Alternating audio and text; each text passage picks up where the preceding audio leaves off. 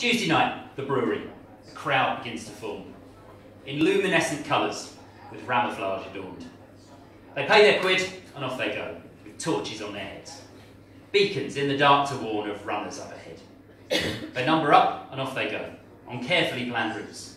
Some marathons, some gentle jogs. There's always one to suit. They keep the pack together, never leaving one behind. Often stopping for a breather, never fussing over times. Darting down the alleys, sprinting through the streets. The pavements get the pounding from the battle-hardened feet. They go running to the tower. They go running through the hills. They go running through the villages. They run until it's time to get the drinks in, after training time is done, as meeting with your mates is always more than half the fun.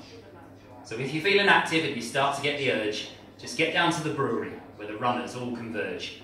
A friendly group to meet you, a sea of smiling faces, who will always say hello before they put you through your paces.